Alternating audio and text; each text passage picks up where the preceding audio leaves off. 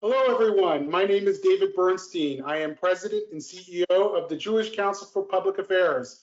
Welcome to this webinar on the public health situation in Israel.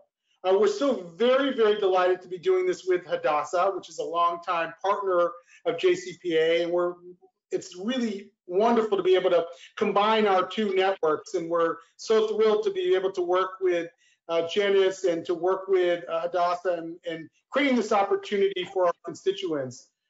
One thought before I turn it over to Janice. These are extraordinary times, and we're all following the situation in our own countries very closely. As a Zionist, when I look at the numbers of cases and of deaths in America, my next move is to see the situation in Israel. And so I'm following that very closely with pride.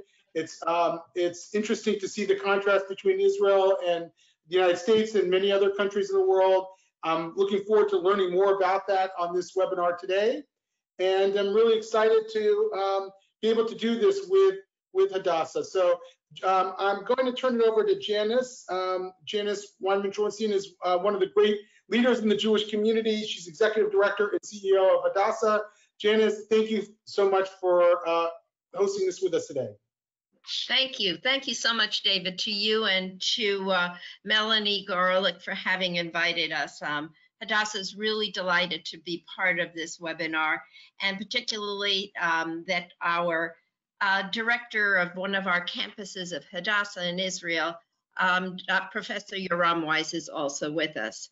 I do want to say that we are really not only members of JCPA here in the United States, but many of our members overlap with your membership. And so we work very closely together in different communities, and we really have established a long-standing relationship that we're very proud of. I also want to share with you that I was the president of the New York JCRC. And when people ask me what was the most wonderful professional or volunteer experience you've had in your life, I honestly, sincerely, and very enthusiastically always answer my best experience was to be president of the New York City JCRC. So I think there's a particularly close tie between us. Hadassah is unique in being a not-for-profit, a Jewish not-for-profit here in the United States, in that we are major stakeholders in the land of Israel. We worked for generations on building the health system in Israel, and that is personified and epitomized in our two hospitals in Jerusalem, one at Mount Scopus and one at Kerem.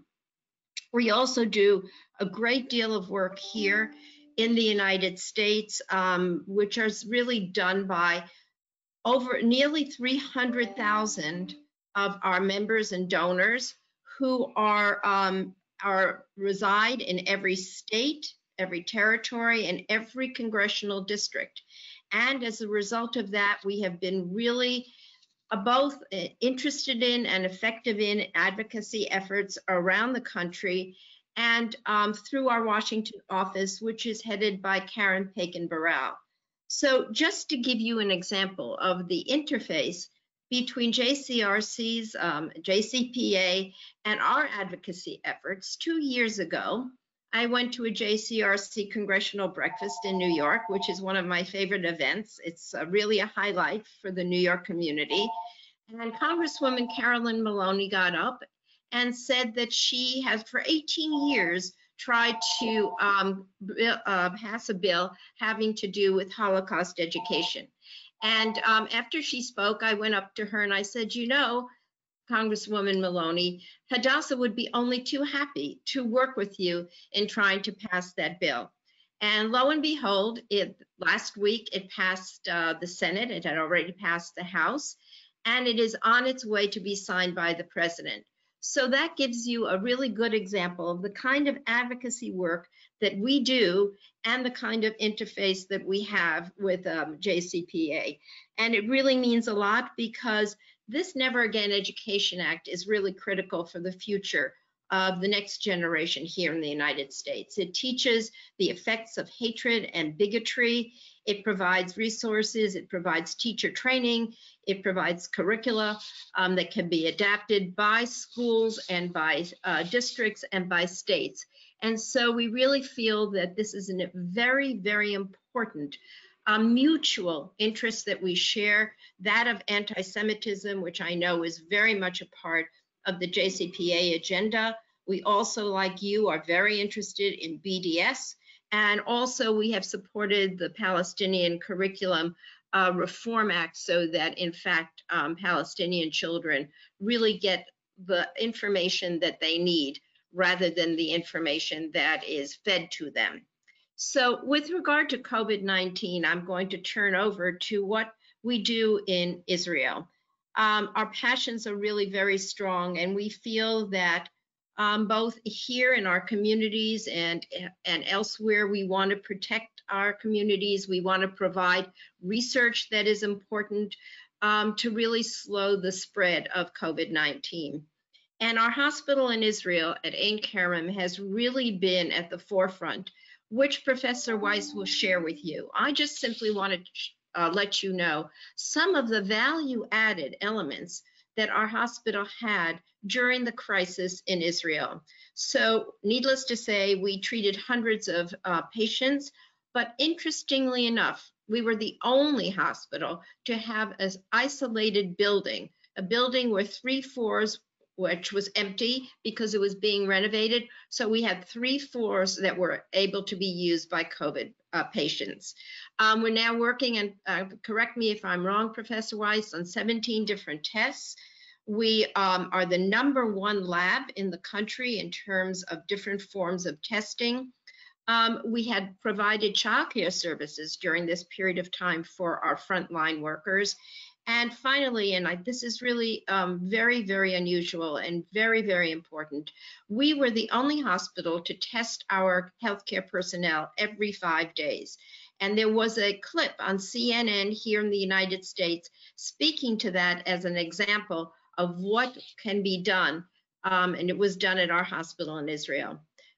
So our commitment to COVID-19, our commitment to healthcare generally has really been extensive. We are doing many, many things here. As other organizations, we've had seminars, we've had webinars like this. We have had major educational sessions with doctors from Israel and nurses, and doctors from Israel and nurses here in the United States as well. Those have really spoken to some of the causes and treatments for COVID-19. But importantly, we've also had a number of webinars on how to deal with stress relative to COVID-19. And so that too has been an added dimension of the type of work that we provide here.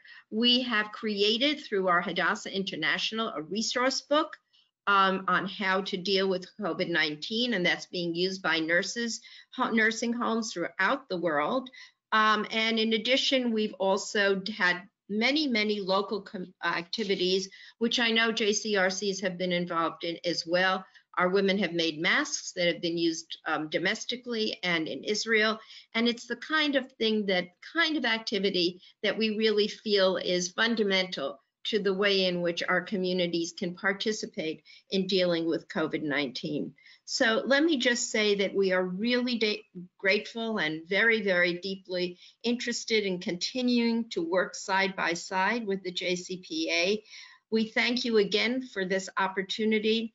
We know that there are many, many people on this Zoom, and we hope that what Professor Weiss will impart to you will be helpful in the way in which you plan for the future. Thank you so very much.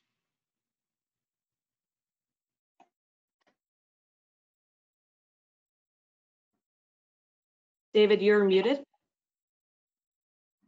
Sorry about that. So Dr. Yoram Weiss is the director of the Hadassah Hebrew University Medical Center in Kerem campus, Jerusalem, Israel. Thank you very much, Dr. Weiss, for being with us, and we'll look forward to giving us a presentation. Thank you. So hello, everybody, and I will take you through the presentation now. And Do you see the presentation? Yes, we do. Wonderful. So I will address the issue of COVID-19 in Israel, and especially the response that we've taken at Hadassah to the COVID-19 outbreak, and give you a little bit of a scientific background, reminding to those who know and telling those who don't know that before becoming director of the hospital, I was director of the intensive care unit, and at the beginning of 2000, at the time of the SARS epidemic, I was highly involved in dealing with this infection, which was actually a virus that is a relative of the COVID-19. If we look at the presentation of COVID-19 in Israel, what comes up very, very quickly is that Israel actually has come to the point where there's very little less left out of the outbreak. And actually 2 areas, which is Bnei Brak, a neighborhood near Tel Aviv, and Jerusalem, are still the areas where we see cases of COVID-19. Most of Israel is at this point free of COVID-19, with very, very few cases. Also in these areas, in Bnei Brak and Jerusalem today, we see very few cases. And usually it is between 1 to 2 cases a day that are being brought to the hospital. And the number of patients that are identified in Israel today are between 1 to 20 every day, depending on the day of the week and the occurrence. As was mentioned before, we took our old building and we converted our old building into a building to serve our COVID-19 patients. And this is the old building, and this is how it will look like when we finish renovating it within the next 2 years. And I think this is one of the major issues that we realized at the beginning of the outbreak. And if you look at the literature, you'll see that there's a lot of people talking about it today. And this is the fact that we have to keep in mind all the time, especially now when we have the COVID-19 under control. We shouldn't allow neglecting other diseases. And the literature is full with cases that were neglected over the first 2 months of the outbreak, where patients actually didn't receive the treatment that they had to receive, either for heart attack or for brain stroke or because of a cancer. And these are things that should not happen. Every hospital must be arranged in a way that it can take care of the COVID-19 patients while it's taking care of all other patients. If we look at the outbreak at Hadassah, what comes in mind is very quickly that a lot of the patients you see with respiratory symptoms actually do not have COVID-19. Out of 1,129 patients that were admitted to our emergency room with respiratory problems and with fever, only 88 were positive for COVID-19. Actually, the most patients with COVID-19 that were brought to the hospital were brought by our emergency medical services directly into the COVID-19 departments. And these are 330 patients, and out of them, 44 required ICU. When I'm saying 44 required ICU, you should understand that our regular ICU has only 16 beds, and that 45 ICU patients means that these are the most severely sick patients, those that need full support all the time. And then we had also those required intermediate care. The difference is that the ICU patients required ventilation. The intermediate care patients didn't require maybe ventilation, but they required devices that provide very, very high flow of oxygen. What you see on the lower right side of the screen is the age distribution. And I think that what comes in mind, and except for very young ages between 0 to 17, where the disease is basically very rare, and we know today that there are a few cases, especially cardiac cases, in kids. If we look, we see that it's pretty much evenly spread over all ages, but not surprisingly, those that are in the ICU are those that are 65 and more. And this is because usually these patients have more comorbidities. Comorbidities means that they have other diseases like COPD, which is a disease that affects your breathing. It can have heart disease. They have obesity. and these other diseases, cancer, immune suppression, these patients are the most vulnerable for the COVID-19 severe demonstration or the severe cases. What we can see in this graph is something that is very important to remember, and this is that at the end of the outbreak, and this is towards, if you look here on the right side of the screen, and I'm showing it, you see that at the end of it, when we have already discharged all other patients, we remain with a few patients that are especially patients that are ICU patients. And the ICU patients, those that are ventilated, will take a very, very long time to recover. And this is very, very important for any hospital system and any medical system in any country to understand with COVID-19, those that will develop the most severe form of the disease will require a very long time of convalescence and of recovery. And it's important to realize that and prepare yourself for that. What we've done very quickly as we realized that we are exposed to the COVID-19 was actually understand that, as I said before, we must provide for a duplicate infrastructure for those that do not have COVID-19 and to separate completely those that have COVID-19 in order to allow free access of all those that have other problems to the hospital in a safe manner. And the other thing that was mentioned before is that we very quickly realized that because we are in Jerusalem and we are in an area that is actually an endemic area for the COVID-19 in Israel, we must test our workforce. And the reason we must test them and screen them is because it is very important to identify those in your workforce who can pose either a danger to other workers, but even more importantly, to our patients. Please remember that Hadassah, as a tertiary care center, has a lot of patients that are actually immune compromised.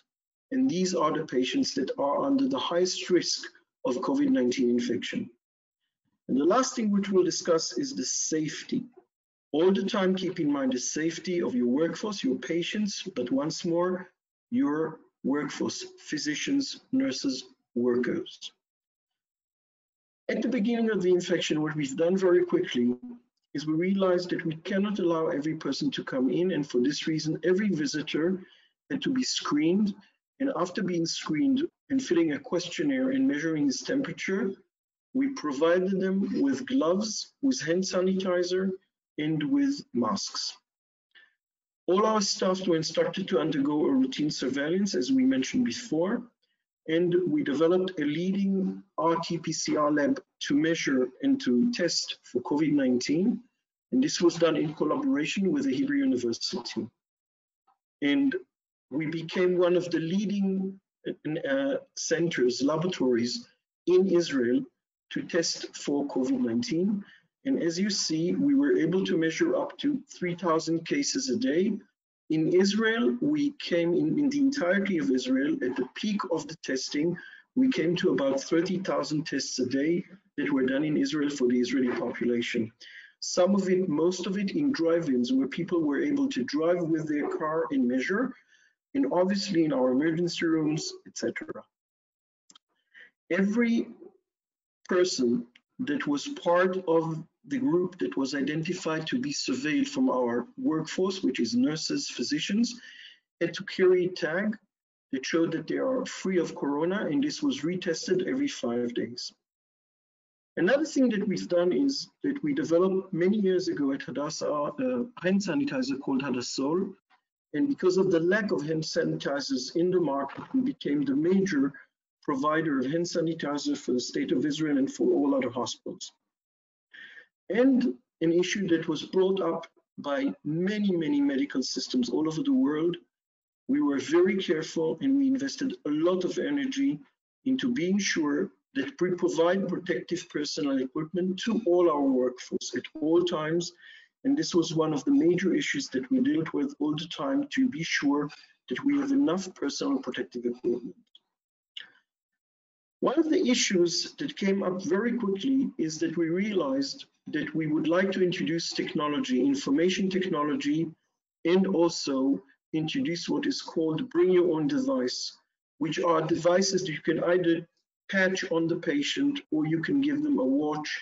And these devices can send you information, medical information on the patient, the pulse, the blood pressure, the saturation, which is very important in these patients. And by this, you are negating the risk for your workforce, for the physician or for the nurse, to go into the unit every time to measure these numbers.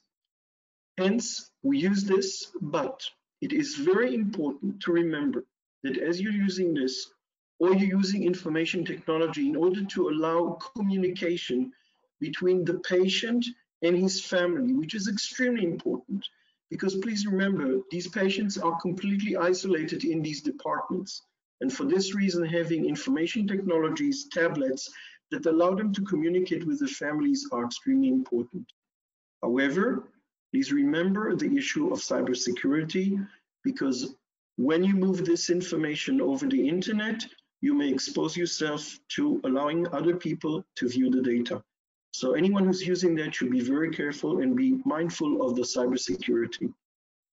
The well-being of our patient that I mentioned before, using the tablets to be in touch with their families, is extremely important, and we try to provide them the food and also a little bit of fun while they stayed in our departments that were completely isolated.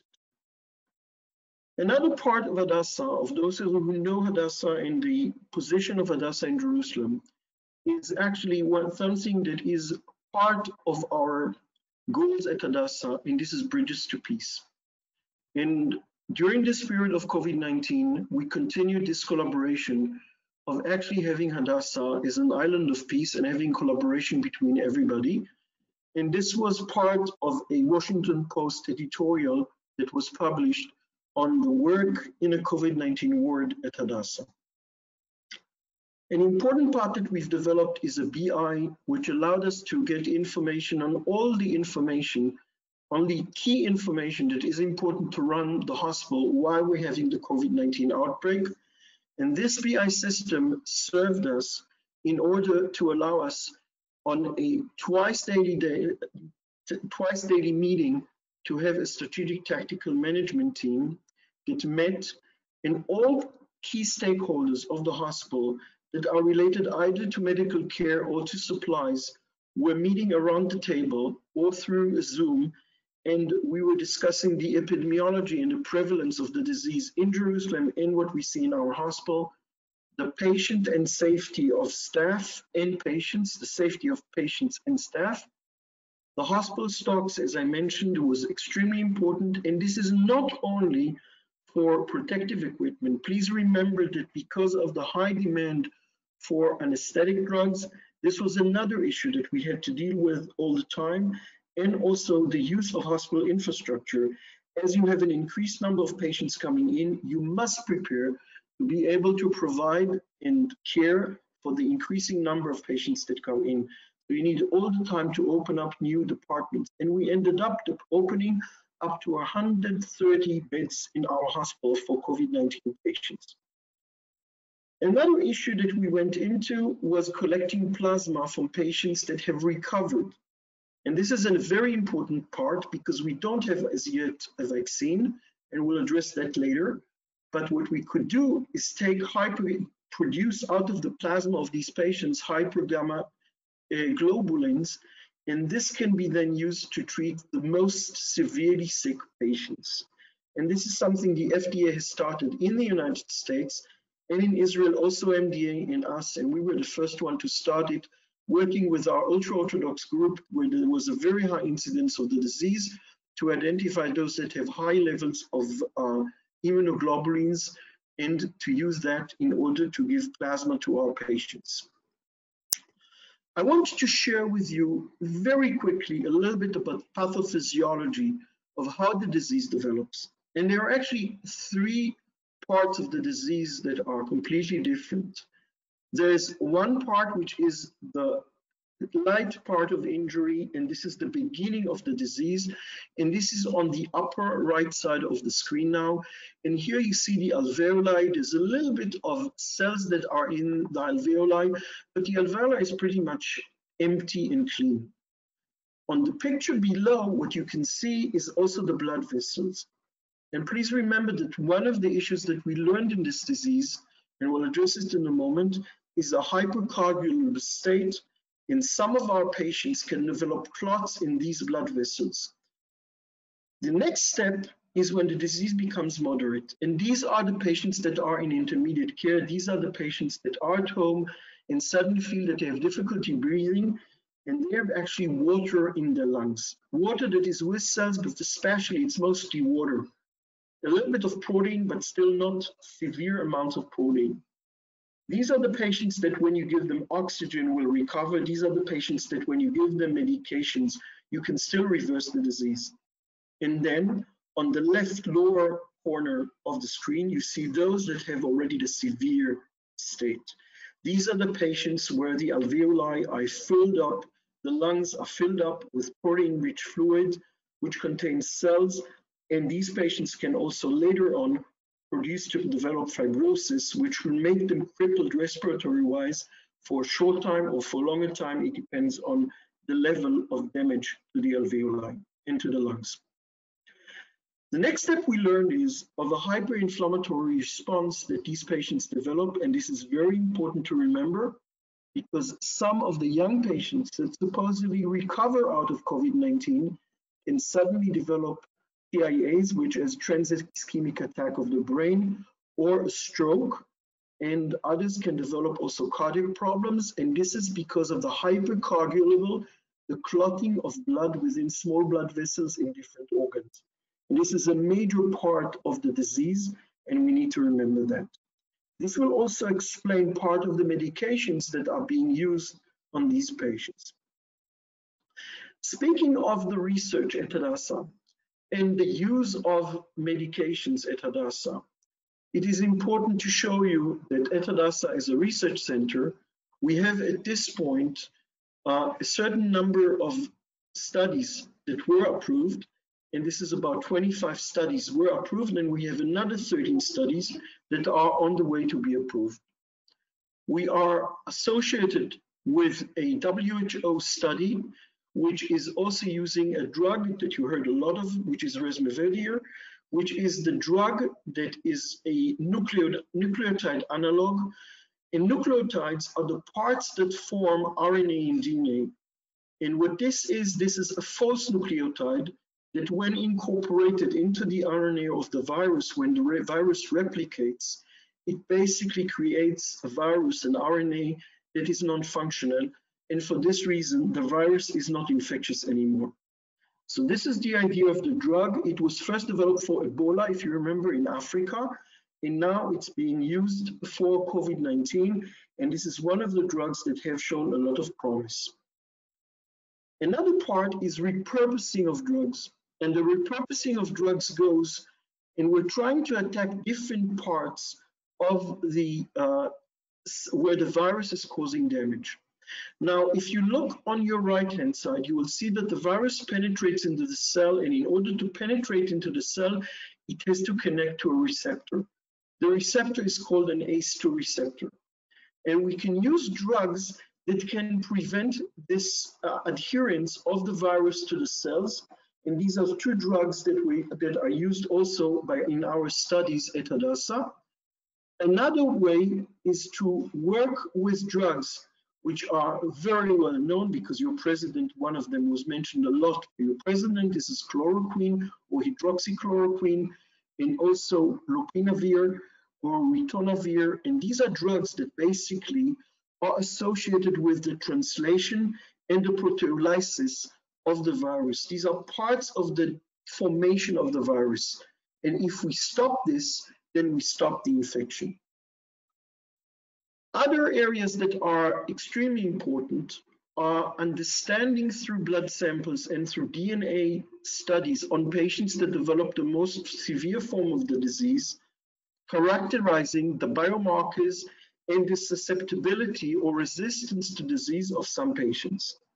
I would like to share with you something that maybe some of you know, that we know that some communities, especially in the US, it was noted, but also in England, that are non-white, have a much higher preponderance of a more severe form of the disease. We do not know if it is because they have more comorbidities, diseases that can actually allow the virus to flourish much better, or is it related to some kind of a change in their DNA that makes them more vulnerable?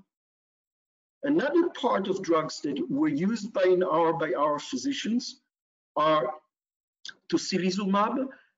These are drugs that are actually blockers of interleukin-6. Interleukin-6 is a drug that suppresses the hyperinflammatory state and prevents development of the hyperinflammatory state, which goes also with the blood clotting and other problems. Finally, our researchers are working also on enriching of T cells that are already SARS-CoV-2 specific and giving them to those individuals that are at highest risk. And you take these cells out of the blood of patients that have recovered. This is, at this moment, at the very first stages of clinical trials at our institution. And finally, not related to Hadassah, but in Israel, as in the United States, as in Europe, many people and many organizations are working on developing a vaccine. The last information is that Moderna, a company in the United States, was able to do a small study, which is called a phase 1 study on about 30 patients, and developed that they may have some kind of a success with patients developing immune globulins, developing immunity. These are very promising stages or results, but still these are very preliminary results and we have to be patient. Another part that is of our work in the institution is that people at our institution have developed 2 ventilators that are low technology ventilators to assist and ventilate patients in a case that we come to the point where we were concerned in Israel that we get to, which is that we are overwhelmed with patients and we don't have enough regular ICU ventilators to ventilate our patients. And these are ventilators that use an ambu bag and they compress the ambu bag and ventilate the patient.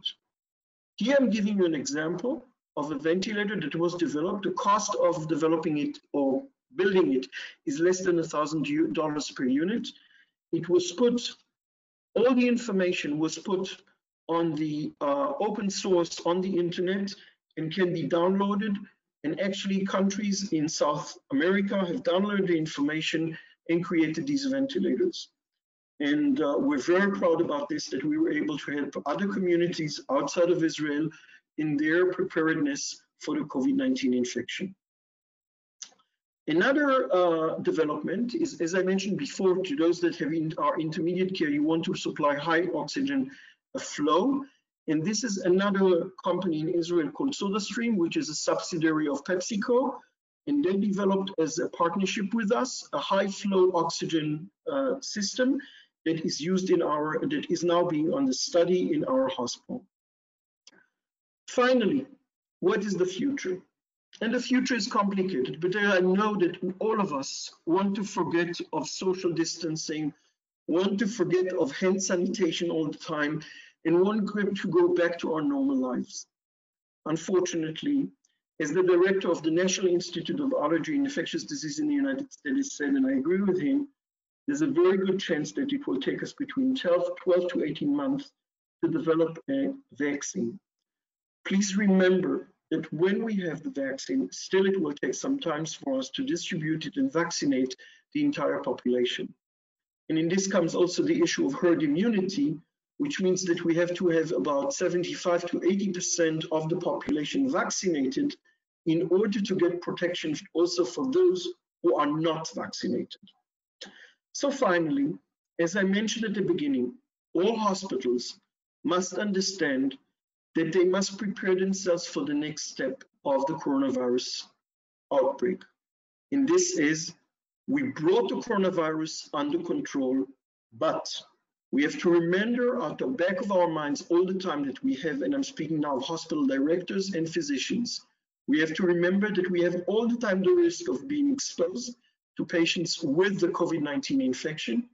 But at the same time, we need to prepare ourselves to continue to provide the best medical care to all our patients. Finally, leadership. At these times, leadership is the most important, and hospital management must be all the time accessible to all staff members and to patients if needed. Managers must walk around the hospital and be seen in the hospital all the time, because the stress of the teams is extremely high, and by you being there with them is the most important thing. I can tell you, I'm so proud. We had so many people that volunteered to work in our COVID-19 departments. We didn't have a problem of lack of people. We actually had an overflow of people wanting to work there. And I think part of it is because really the feeling at Hadassah that we work for our patients and that we're so proud to work for our patients, and we work all of us in collaboration. So it is very important for all of us to remember that. And as I would like to finish with that is really, you can talk about infrastructure, you can talk about science, but at the end, what makes a medical institution in a country work is the people that make it. Thank you very much for your listening, and I'll be very happy to answer any questions. Great. Thank you, Dr. Weiss. I am going to ask people to put their questions in the question chat box.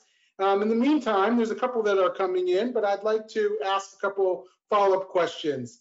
You spoke of a vaccine, and I think one of the first articles that I read about a vaccine was about the potential of a company, of a group in Israel, I think it was the Migal Galilee Research Institute, that was working on a coronavirus vaccine for livestock, if I'm not mistaken. Are those efforts still underway? What is the potential that Israel might be one of those cutting-edge countries that could produce a vaccine? Well, as an Israeli, I hope we will be able to develop a vaccine. And there are two groups. One is the group you mentioned. The other one is the Biological Institute and the Weizmann Institute. They work on the vaccine also. However, I should say that developing a vaccine is timely. It takes time. It's not so simple. It's complicated. I don't want to say that it's undoable, but please remember that when we had the SARS infection, and later on we had also the Middle Eastern SARS, which is still there all the time in the Middle East and in Korea, please remember that we were unable to develop a vaccine for these coronaviruses. So to develop a vaccine for the coronavirus is not simple. I think this is the reason I think also that there's so much excitement about the trial that was done in the United States, because it's really providing us for the first time a real promise that we may be on the right track. Thank you very much. You alluded to the possibility that we're really not out of this anytime soon. I know that Israel has opened its economy up slowly. Could you tell us about the metrics that were used in determining whether to open up, and what you're going to need to look out for in terms of a potential second wave that I know in Israel you're concerned about, and certainly in the United States we are as well? So, first of all, the issue in Israel was that the decision was made that we will start open up to the economy the moment we will see that there's a decrease or there's a flattening of the curve, that people tend to call it. And the flattening of the curve occurred in Israel. It occurred because the Israeli government has taken very drastic measures to really bring down the infection rate. And please remember that we were actually under siege for a few days in Israel, and for a week around the holiday of Passover and then the New Year, the Day of Independence, we were actually not allowed even to walk out of our homes. So the drastic measures were worthwhile in this regard, that we were able to bring down the rate of infection and we were able to control it. Now, the most tricky issue is the moment you're opening up is the follow-up to see that you don't have a resurgence. And I think here, I will say that I'm a little bit concerned, because Israel has decided to move the testing back from the government into the hands of the health management organizations. And I'm not sure that the number of tests that are being made now in Israel is so high or sufficiently high as we would like to see in a time when you're opening up your economy. You know that at this stage, it's actually the most important to measure as much as possible. Having said that, I should say that I should not criticize too much, and the reason is very simple. One of the indicators will be the number of patients that come to the hospital. And what we see is that in most hospitals in Israel, they don't see any patients anymore. And we're left actually 2 hospitals in Jerusalem and 2 hospitals in the Tel Aviv area that see some patients. All the others already for nearly more than a month haven't seen patients. So I think Israel has done a very good job in bringing down the infection rate and controlling the virus at this point. You talked about testing. I think you mentioned that Israel has been able to produce up to 30,000 tests a day. I did the numbers. Israel is a population about 1/40th the size of the United States. So if we were to look at that, that would mean that there would be 1.2 million tests per day per capita in the United States. So Israel's certainly outproducing the U.S. right now in terms of the number of tests. Is there a full testing and tracing infrastructure in place now? Can you say with confidence that that Israel can not only test people, figure out what's happening, but also trace as well, and then be able to put people into isolation? The answer is yes. And as you know, I don't know if you know, but the Israeli government has taken draconic measures, and the Israeli government has actually is tracing all those using our cellular phones, are using all those that were in close contact with people that were identified as carrying the coronavirus. And because the coronavirus is extremely infectious, and actually you can be infectious about 2 to 3 days before you become sick, they're tracing back these people and they're giving them orders to stay in quarantine. And I can tell you that we had some, it's funny to tell it, but we had some, at the beginning, we had some workers at the hospital that were given SMSs and notices by the government that they don't need to go into quarantine. And they say, listen, I'm working in a hospital, I'm taking care of corona patients.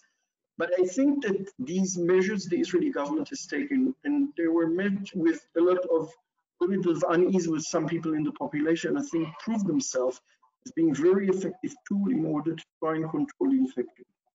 You said that you're still seeing some cases in Jerusalem, and in many parts of the country, you're really not seeing any cases. We've read about some issues with at least small segments of the Haredi population not abiding by shelter-in-place orders or not abiding by social distancing guidelines.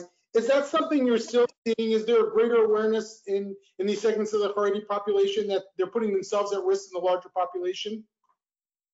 I want to speak in favor of the Haredi population, and I want to say that very quickly the Haredi population and the ultra-Orthodox population understood that the virus is dangerous, and it's dangerous not only for elderly people, but especially for elderly people, but also for younger people, and they realized that they need to cooperate. I think that as in many cases, the extremists are very, very small groups of people.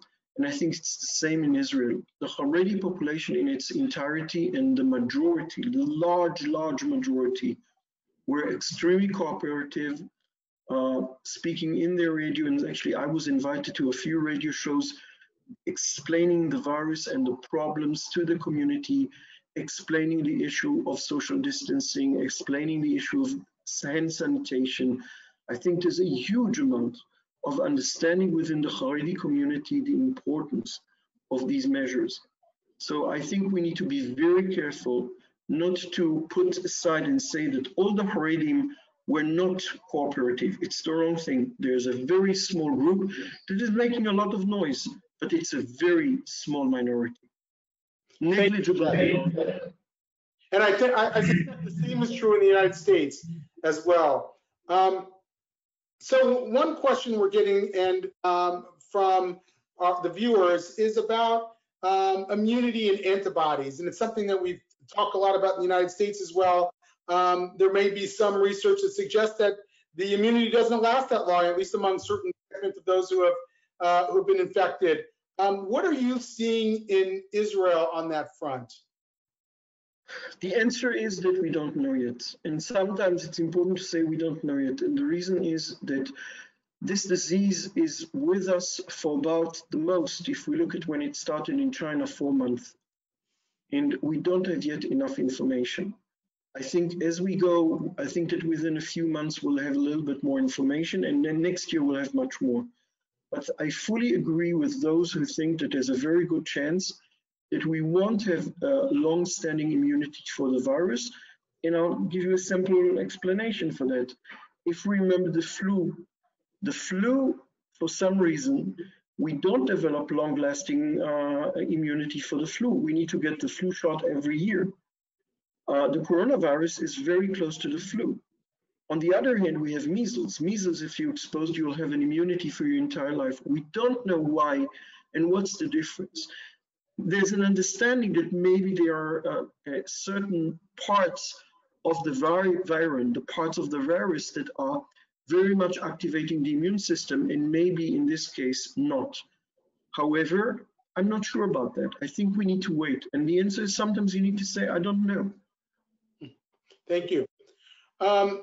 One of the things we've learned, those of us who are amateur epidemiologists, is that this is a virus that, at least in part, passed in the air, that either through droplets or aerosols.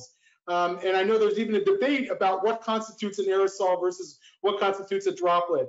One of the viewers just asked a question about contaminated surfaces and had just read a report that I haven't seen yet that contaminated surfaces are not so likely to transmit the virus. Is that something that you're looking at in Israel and at Hadassah? Have you, what is the current state of the science on that? First of all, there were at least 2 studies that looked at the ability of the virus to survive on surfaces. And these studies have demonstrated the virus on different surfaces can survive in one study even up to 72 hours. And for this reason, actually, when we are taking materials that were in the corona unit and were exposed to a corona patient, we put these devices or these machines into quote-unquote quarantine for about a week and a half, 10 days, just to be on the safe side. We are well aware that there's a possibility that the virus will be spread through contact with surfaces. And there's I don't know if people have seen it, but I've seen it on the BBC. The BBC has shown a very nice video that was produced in Japan, showing what happens when people are coughing and then into their hands and then are taking food, and how it spreads quickly within a dining room. And for this reason, I would say that we should err on the side of caution. I think this is one of the reasons that it's also important to use the masks. And at the beginning, we thought that we don't need to put masks and there's no need. And today, I think the entire community has completely changed 180 degrees, and we understand that we must go with masks, not in order to protect ourselves, but protect others. But because when we cough, we spread the virus to very long distances, up to 8 meters. I don't know how much it is in yards and feet, but it's up to 8 meters, and this is a very long distance. It is indeed. One question that we have is about are visitors allowed in the country? What are the protocols in place? Obviously, it's a debate we're seeing in the United States and elsewhere as well. Israel is opening up slowly to people to come back to Israel with flights. At this point, every person that comes back to Israel must be in quarantine for 14 days. So he must prove that he has a place to stay, and he needs to stay in isolation for 14 days, and only then he can come in and join the community. And Israel is very strict about that. The fact of the matter is that even if you do a test and the test shows that you're negative for RT-PCR, that you're negative for the virus, you still have to stay 14 days in isolation before you're allowed to join the community. Got it. Issues, and I'm riffing off of a question here about a vaccine. If it happened to be invented in Hadassah or elsewhere in Israel, would Israel make it so that the rest of the world could access it easily, just as it did in the ventilator? It's a question I know many people are asking around the world. We don't know who will come up with a vaccine, and we don't know what access the rest of the world will have. What is your thinking on that? What is the current thought about that within Israel and the public health community?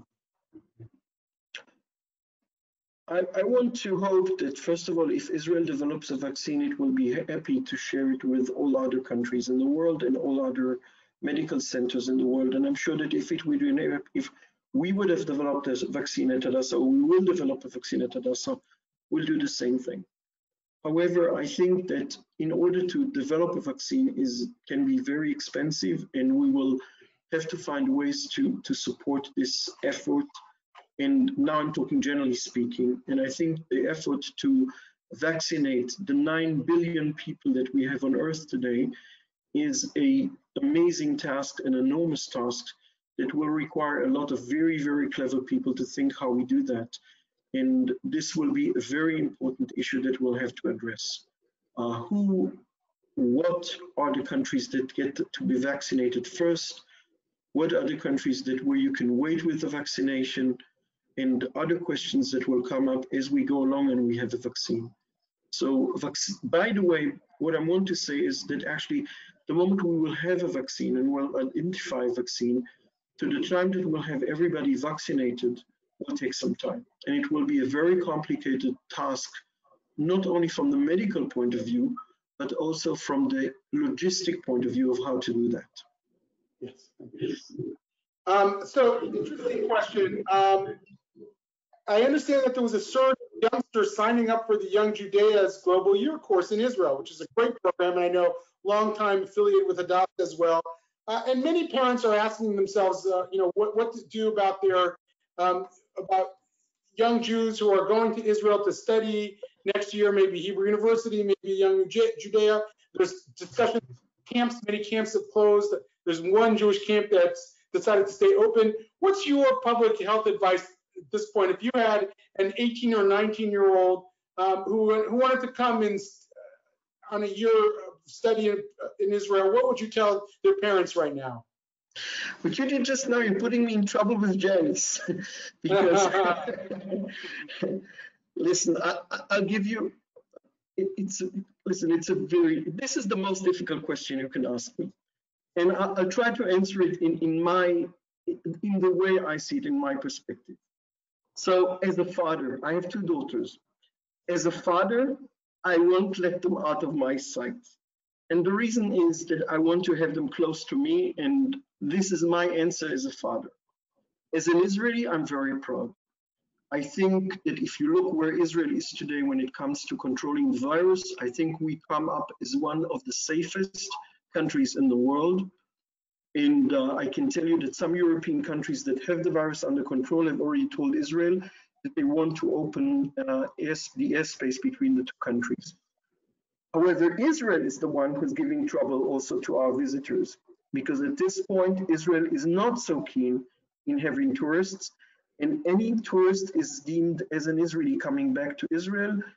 Any tourist must stay 14 days in isolation. I don't know any tourist who will come to a visit to Israel and will stay for 14 days in isolation. It's different with students. Now here I can give you a story about a friend of mine, an American, his daughter is studying at the Tel Aviv University, and when asked whether she should come back, he said, no, stay in Israel, I think it's fine there. So saying that, I think Israel is a safe country today regarding the coronavirus. We're very proud about that. I think the Israeli health system has proven itself. But as a father, I would keep my family close to me at this time, and I won't go around the world. Right. Janice, have you at Hadassah thought about what advice you're giving your constituents who kids and grandkids might be going on programs, what you're doing with your own programs? I think you're muted, Janice. Okay, there are 2 aspects to this, David. One is our camps here in the United States and the ones in Israel. Clearly, we would not advocate on behalf of traveling at this time. However, each of the Young Judea camps here in the United States, each one is being examined independently and carefully to see whether or not they are in a condition to accept young people, how they would manage that. In most cases, they will not be opening, but there might be a few cases in which the conditions are such that we can make them available to younger people. Right. And I think for everybody, it's a matter of really taking it case by case. Right. I have an interesting question here from Rabbi Neil Borovitz. What is the rate of infection among Arab citizens, among Palestinians? You know, I know that early on there was a lot of concern about Gaza, which is a very dense population. How has that been managed, and also among Haredim as well? What are the differences in how populations are dealing with this and being infected? Well, I should say that we were all concerned about what will happen with COVID-19 in the Palestinian Authority, both in the West Bank and Gaza. And I should say that the Palestinians also, talking to them, were very, very concerned. And they took very drastic measures to isolate. And when they had an outbreak in Bethlehem, they basically put them in quarantine, the entire city, for 2 weeks.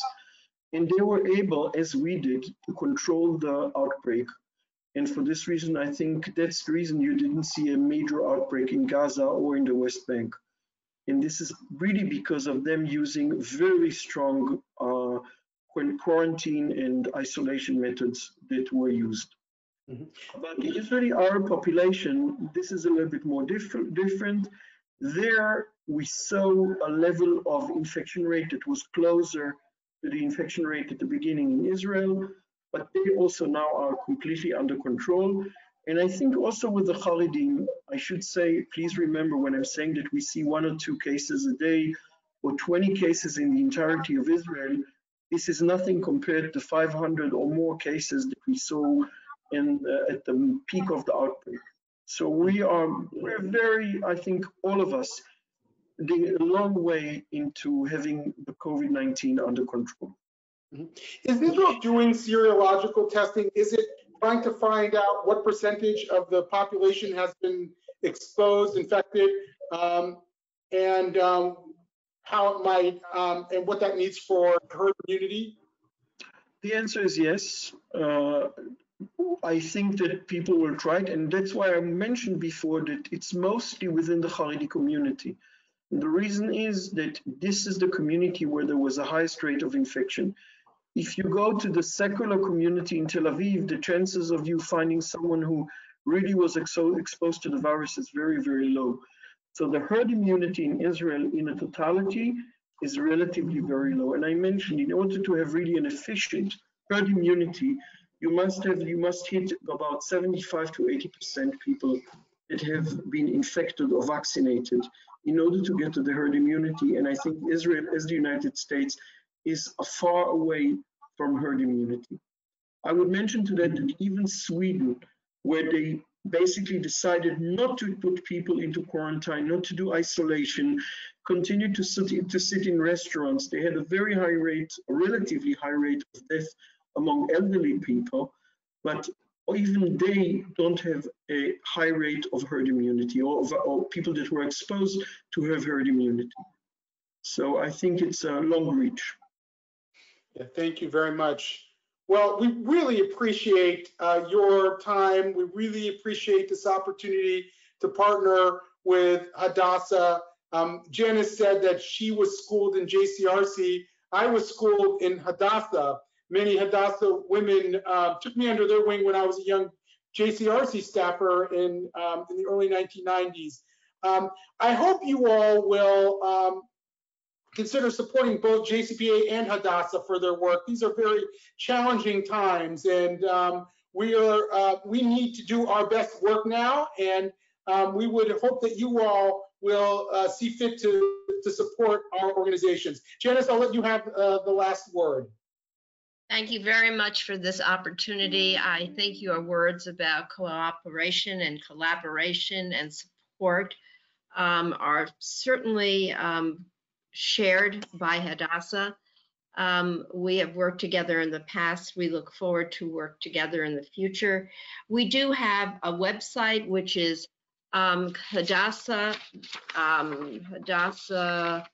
give it to you in a minute, hadassah.org/COVID advocacy. If there is anybody who is interested in getting involved in some of the issues that we're dealing with through legislation, again, it's hadassah.org/COVID advocacy.